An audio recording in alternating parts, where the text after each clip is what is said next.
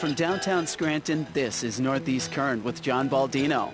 WQPX invites you to join John and his guests as they explore public affairs, current events, and arts and culture in northeastern and central Pennsylvania.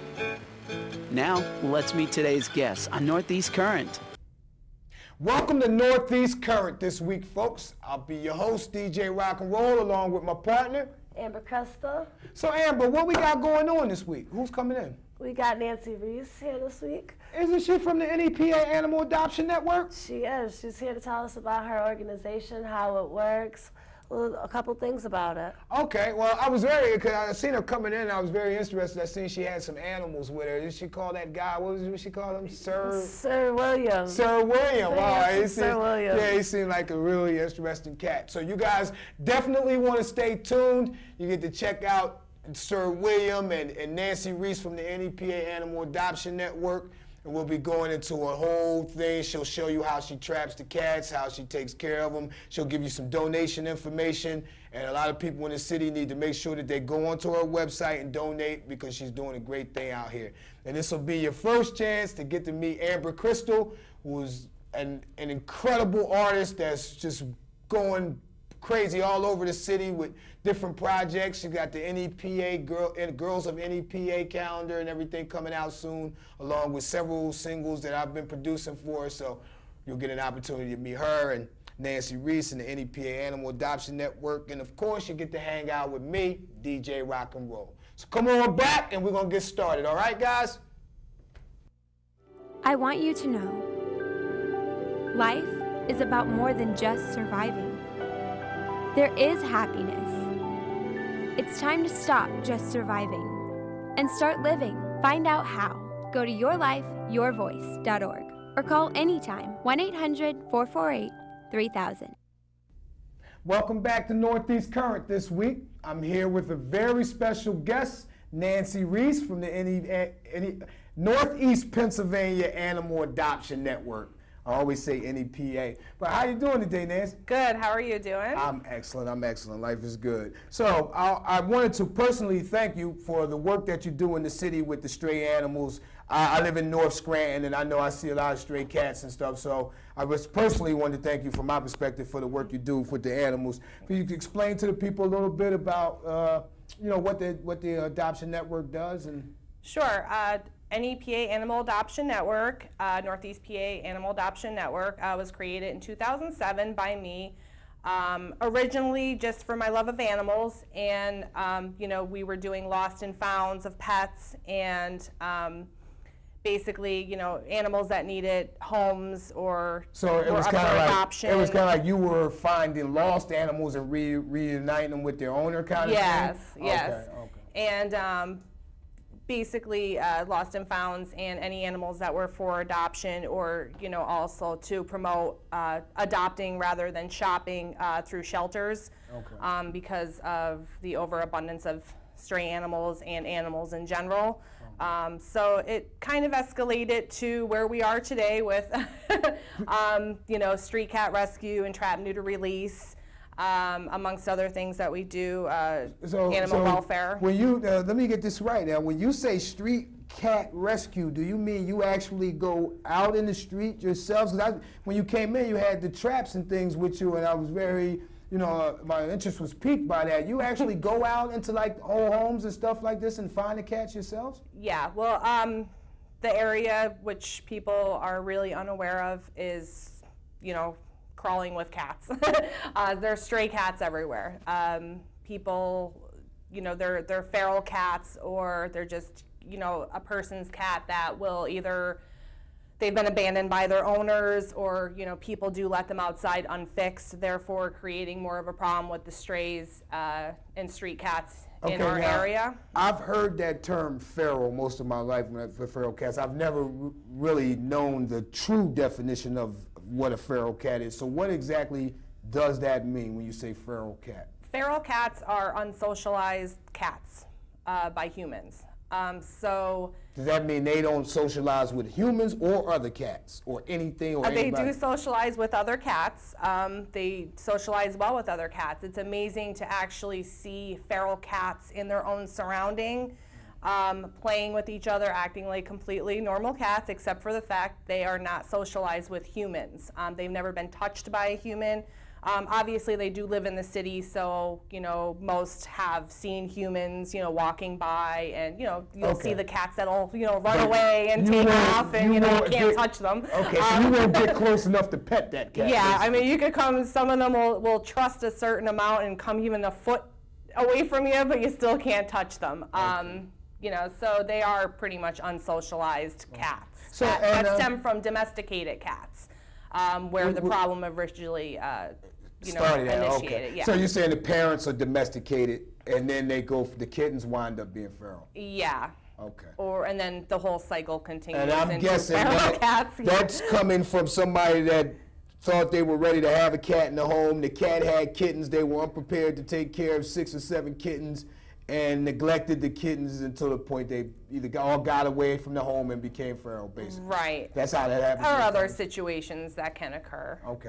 So yeah, how long has the Adoption Network been in existence? And since 2007. you must really love animals. I do love animals. And you have a history of working with not just cats? Right now I pretty much specialize in feral cats. I do have a history of working with animals, wildlife to exotics to Really? now the Like domesticated snakes, alligators, venomous snakes. I'm scared Lions, of tigers, giraffe, Really? you know, different animals. You ever been face to face with a lion? Or?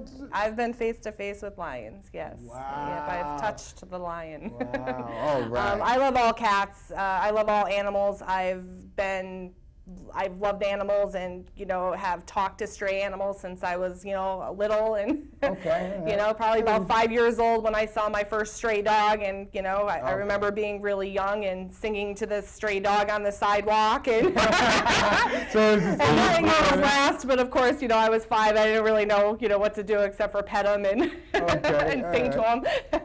All right, so I mean, I'm imagining that this has to cost a lot, really, to try to do all of this stuff. It does. How can people donate and do their part, especially the city residents, the people that live in the areas where the cats are prevalent? How can they donate? Well, I mean, like I said, we are a 501c3 registered nonprofit charitable organization. We do have a website, www.nepaanimaladoptionnetwork.com. We do have another website coming up soon, which you could go to the www.nepaanimaladoptionnetwork.com to get connected to the new site, and you could donate through PayPal with a credit card or, you know, whatever. You hear that, people? Especially if you live in an area where you know personally that you have strays and stuff in the area. Nancy's out here working in this heat. It's 100 degrees outside. She's carrying around traps, you know, literally in her time, spending her time to try to help out. So we would really appreciate it if you could go to www.nepaanimaladoptionnetwork.com. You can donate with your MasterCard, your Visa, through PayPal, however you need to do it. Please take the time out and do that right now. You have a friendly cat that's right outside your door, and you can't do anything else for the cat except for maybe fix the cat. There are low-cost spay-neuter options available to them where they could take the cat to be fixed, at least so it will stop breeding. Now, will the local SPCA be able to do something like that, or do you need a more specific organization or a veterinary doctor? Our local shelter does offer vouchers for dogs and cats for spaying and neutering of, you know, pet cats and dogs, and also, you know, strays and ferals. So if you're willing to have the cat taken care of or your dog taken care of, there are places you can go that will help fray the cost. Right, and there is the Eastern PA Animal Alliance, EPAA, which does low-cost spaying and neutering, and That's they do... NEPA Animal Alliance. No. Low-cost spay and neutering. Eastern PA. Eastern PA, okay. EPAA, yep. EEAA. EPA. All right. Their number is 570-994-5846, or you could go to www.epaaonline.com and they do offer $35 spay-neuter specials for feral and stray cats. She's like an encyclopedia. So you can, it is cheap. You know, it's you know, put the coffee money away, or, you know, beer money, whatever you got to do to a couple of weeks help out your stray cat. You know, I always recommend if one cat is fixed, you're saving hundreds more. All right. Well, I always believe an ounce of prevention is worth a pound of cure. So what are some of the things that you would suggest to people who may be considering becoming a pet owner? Like, it's some of the unexpected things that they may run into that they need to take a look at before they, you know, so you're not chasing their animal around too much after they get it. Well, that's, yeah, and I do a lot of that, especially up in the hill section. For instance, you know, a lot of college students will get the kitten or the puppy, and, you know, then they can't keep them after they move. And a lot of times the cats do end up out on the streets when they move. So what I recommend, as a new pet owner, if you're looking into adopting or, you know, getting a new puppy or a kitten, is, you know, adopt, don't shop. There's plenty out there, hundreds, thousands across, you know, the whole world are dying every single day because of the overbreeding. So definitely make sure, you know, one, you can have a cat or a dog for the remainder of its life. You know, they can live, you know, 10 years to 20 years, cats or dogs. And make sure you're financially able to afford to fix the animal, get the animal to the veterinarian, start the series of vaccinations that they need. A lot of times people will take in the stray kitten, or they will get a puppy and not realize that they do have to take the animal to the veterinarian to start the vaccines. And then a lot of the complaint is, I can't afford it. People will go to the pet store and buy a purebred puppy and then come to me and say, I can't afford to fix my dog. Or I can't afford but they could afford, you know, the $800 or the $1,200 it cost to buy the puppy in the first place. So, you know, regardless, animals do need to be spayed and neutered. I don't look at them as money-making profit schemes. A lot of people will, they'll just want to breed them to, you know, make more money off of them. I don't agree with the just one litter. One litter to me is way too many litters. And like I said, animals are dying every single day at the shelter, shelters everywhere, because of the overbreeding and people, backyard breeders, and other breeding that may occur due to. I don't want to paint everybody with a broad brush. There are some people that legitimately love their animals and do everything they can to take care of them. What are some of the things that those people can do to keep from accidentally losing their animal? You know, sometimes especially you get a newer cat, he may get out and not know his way back home. Is there any particular thing you can do to kind of make your house, or put something in the house that the cat will always be able to get back to, or any animal? You know, even in general, when I do adopt out a kitten or a cat, any animal, I do recommend that, you know, they do put the animal into a separate room for, you know, a week or two. This way they do get used to their surroundings, they get used to their new owners. After that, you know, if they do have children, or if you're having a party or a family get together, I do recommend placing the animal in that separate room to keep the animal safe. This way, nobody accidentally leaves open the door, then, you know, kitty is gone, and, you know, then or the dog gets out and it's running around the neighborhood. I recommend microchipping and tags, ID tags on your animal. Now, I've heard a lot about that. Is there anywhere locally, or the same places that help you with spade and neutering can help you with the micro tagging? You could even go to, you know, your local shelter. Do offer microchips for your animals, so you could get your pet microchipped. Your local veterinarian, they will do microchipping. The low-cost spay-neuter clinics that you know I specifically work with, the EPAA. I also work with Bunker Hill Vet Clinic. They also do Feral Fridays, low-cost spaying and neutering as well. There are options available. Okay. Now, I was very honored to play in the last Stray Cats Rock event that you had at the New Penny. It was a ball. If you didn't get a chance to come out and enjoy it, you really missed something great. But you're in luck. On my birthday, we're having another one. So you tell the people we have an event coming up? Right, August 11th at the New Penny Lounge in North Scranton on North Main Avenue. We are going to be having, it's like a Rock the Cat box, Street Cats Rock type thing. It is kitten season. Okay. So, raffles, prizes. Yeah, raffles, prizes. We're going to have some bands. So I'll definitely, it definitely helps us with the new kittens that we've been rescuing off the streets to, you know, get them going with their vaccinations and their wormings and everything they need to get started, spaying and neutering and all right. everything they need. Yeah, the last one was fantastic. I hope you did very well there at the last one, and it helped you get through. You know, I can't imagine the cost, and you probably run through money like it's Yep, you never know what you're going to rescue. I will randomly, you know, stop my car and rescue animals off the streets. If people want to donate like food danger and stuff like that, can they bring that directly to you? Is that Yep, you could, off of my website, you could write to us, you know, through the email, nepaanimal@aol.com. And I could, you know, give the address of the location. We desperately need kitten food, cat food, cat litter, sheets, blankets, humane traps, medium dog crates, anything that you could think of, paper towels, cleaning products, we can use it. Okay. So we're always in need. We always, you know, have new kittens and cats coming in off of the streets that we're rescuing. Most recently, I rescued a kitten down by the Radisson. Really? Right Yeah, there? right on that little expressway up against the concrete barrier. I had just gotten onto it with, you know, the double lane is. And you spotted the kitten? I have a cat radar at all times. Like, I could see them like straight across the highway. I rescued them right directly off of 81. So, yeah. All right, ladies and gentlemen, we're not done with you yet, Nancy. We're going to bring in the table, and we have a great treat for you. She's going to show us how the traps and things actually work. We're going to bring out one of the animals that's up for adoption. You guys are going to take a look at him, and we're going to do a little bit more. We'll be right back.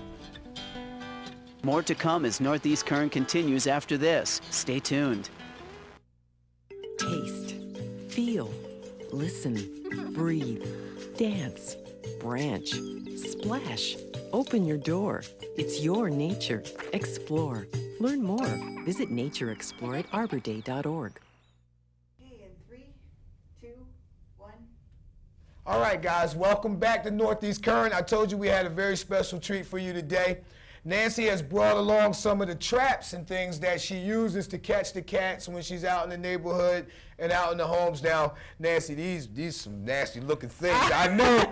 I mean, I know that you deal with the animals in a strictly humane fashion, but I mean, these things look rough. They do. They do look scary. You know, I too at first was afraid of the trap. I mean, even a brush, like you put this on him. She put this on you, man? Aww. Oh. That's more for long hair cats. I just brought that just to say. Okay, so basically when we're trapping, humanely trapping cats and doing trap, neuter, release, we will set up at our locations. Like I said, we do encourage the community to get involved with trap, neuter, release. If they do have 1 or 2 cats, even up to 5 cats, they're more than welcome to contact me. I do have this stuff available to borrow.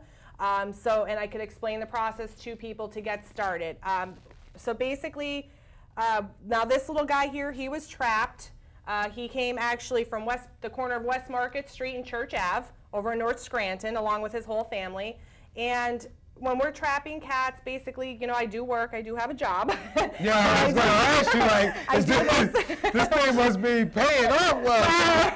Oh, believe me. No, but we, you know, in between my work schedule, you know, before work, I will go set up traps, and then in between check them, and then after work, I go back and I'll pick them up, and then I take them to a remote location.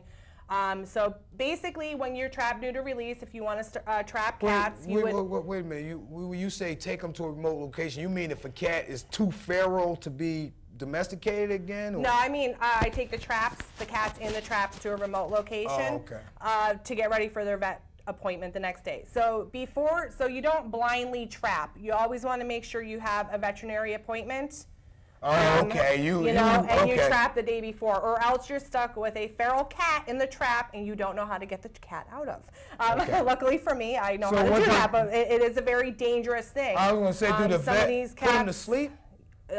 Not to sleep. No, they do give them a sedative. Or they give them a sedative to knock them out, and then usually through the bars, and then once they're a little groggy, then they'll take them out of the trap. Okay, right. But basically, you do want to have your veterinary appointment scheduled and then trap the day before. The cats cannot be kept in these traps longer than 24 hours, and when you're why can't they be? Because of this thing hurt their paws on the ground? No, because of urinating and going to the bathroom it can, cause issues inside of them, like constipation and stuff. Okay. So basically, when you're going to do trap, neuter, release, you want to set up your traps, the day before or the night before, whatever you're more comfortable. People seem to know their cat schedule, the stray cats, the feral cat schedule, if they're feeders. And also with, a lot of the bigger colonies I work at, I've worked with as many cats as up to 100 in a colony. Through trap, neuter, release and rescuing, and either relocation to farms that I've worked with that feed their cats, that have a system down, or socializing and adopting them out, I'm able to get some of these colonies down to a more reasonable size. But basically what you're going to do is there's different styles of traps. Some of them are like this. You could buy the 2-in-1 traps. This is I refer to as a kitten trap. It's a small animal trap. This is more like a raccoon's groundhog trap. So you would set up, you want to have a sheet on hand to cover the trap immediately when the cat goes in the trap, because they do kind of spaz out a little. They're trapped. They're not sure what to do. They're not sure what's going on. So once the animal goes into the trap, you do want to set up your food in the back, not to interfere with the mechanism here. Yeah, so you would set the can away from it. Okay. So they have to get completely over top of this part. Yep. They would have to step on this and then set off the trap. But I usually try to leave a sheet right here. Sometimes they get a little weirded out from the sheet, so you could take the sheet away as long as you're going to monitor your trap, and then this way you could just directly cover up the cat once the cat is trapped. And how does how does this? What do you just? So basically, we're gonna have little Sir William here. Okay. Sir William was, believe it or not, you the guinea pig today, Sir William. Don't panic, William. He was a feral cat, and he socialized really well, really quick. We do socialize them and get them off of the streets and into homes. Very friendly. He's really, really friendly. He's a real sweetheart. Some of his siblings we're still working on. They're still a little hissy, a little growly. They have issues, but they. Are you smart enough not to go back in there, William? So little William is going to demonstrate. He's probably not going to like this, but he's going to go in that trap, and then he's going to step on that lever, and we'll just kind of do it for him. Once he steps on that, this is going to come down and trap the cat inside. So you have your kitty. You want to directly cover the trap up with the sheet to keep the cat calm. And then you're going to put the trap in a remote location, like I said, away from the other cats. Therefore, you could have a successful trap. I usually, like I said, I do about 10 at a time. Trap, neuter, release. Wow, that's a lot of work. It takes all day. I do about 8 hours into it. In between my work schedule, I will set up the traps, go to work, and then check, and then go back, and then go check, and then I'm there all night monitoring traps. But one less cat out there breeding makes me happy, because there are way too many cats. And I originally started doing trap, neuter, release because honestly I got sick of seeing dead cats on our roadways. So that's little William, and then you would take your trapped cat. Thanks for being a good sport, buddy. To the veterinarian or low-cost clinic, where they will, spay and neuter the little kitty and vaccinate. These cats do Come on out, buddy. need to be wormed. They do need to be flea treated. All of our cats are flea treated and wormed. Sir William is for adoption, and you could find us on petfinder.com, as well as all of our other cats and kittens for adoption. I do recommend, a lot of times people get a new kitty or a new puppy, and they do put a collar on them. I do recommend, in case they do get caught on something, a detachable collar, which if they got caught, the collar can easily be detached, therefore they're not strangling themselves. I also recommend great flea treatments. I personally use Frontline Plus. And proper grooming. And proper grooming. Flea collars tend to really not do the job, except for you'll find a bunch of fleas under the flea collar. There's a lot of cats in Scranton. A lot of people are under the impression when they find a stray kitten that the kitten's been dumped, or somebody abandoned the kitten or tossed it out the window, when in actuality it's stray cats and feral cats breeding. I call them the nice feral cats, friendly cats. A lot of times people will have a litter on their front porch, and that's when they'll start socializing them, but they won't do anything. They'll leave them there. They don't know what to do. You know, there's options available. Yeah, so who can you call? If I had a whole litter and I can't do anything with an entire litter, is there someone I can call to get? You could either, take them to the Griffin Pond Animal Shelter or any local shelter. You could call Animal Control. We do have an animal control officer in the city. You could contact rescue groups and see if they're able to take it. However, you know, kitten season, there's just kittens everywhere. Cats and kittens do start breeding at 4 months of age. 4 months, you hear that? 4 months. So you may look at a kitten and think, oh, that's a kitten, that kitten's breeding. Yep, 2 to 3 litters a year they could have. So, I mean, there's definitely, you know, you take that one unfixed cat and then the next year you're gonna have, you know, 16 more, you know, from the breeding on top of breeding, their kittens breeding and their kittens breeding. A lot of times I see kittens with kittens and they're all the same size. So, I mean, it definitely, you're saving a life if all you could do is just even spay or neuter that animal. And I mean, at least you're saving the lives of other animals. You could contact rescue groups though, or you could take it upon yourself. If you even have a dog crate or something, you could put the kittens in, at least to start getting the process and get them so they're not going to be wandering off to become street cats. There's a lot of dangers on the streets for these cats. It's not easy out there. A lot of times when people abandon their pets, it's not easy for a pet cat to jump into a colony of cats. Domesticated, okay. They're struggling on the streets. So it's, you know, you have a colony of cats and you might have somebody feeding those cats, but if a pet cat wanders in, they're very territorial. They will, oftentimes they won't do well. Okay. So, you know, even if you're thinking about abandoning your pet, please just do the right thing and call someone and get the help. Call someone, please. It's that simple. Pick up the phone. Do the right thing, microchip your pets, put tags on them. And remember, an animal is a living, breathing thing. That's it feels pain just like you feel pain. That's right. It needs water and food to eat and live. It's been an incredible experience having you on, Nancy. Thank you. I feel like the crocodile guy or something right now. Like, I learned so much about what you do and about the animals, and you know, they say you learn something every day, but I've learned a ton of things from you today, and I will be passing along my knowledge that I've picked up. And like I said, make sure you go to the website and donate. Help us out. Make sure we can help get the stray animals off the street and that we can do the right thing for the city. All right, guys? Thanks for tuning in to Northeast Current. See you next time. Spay and neuter your pets.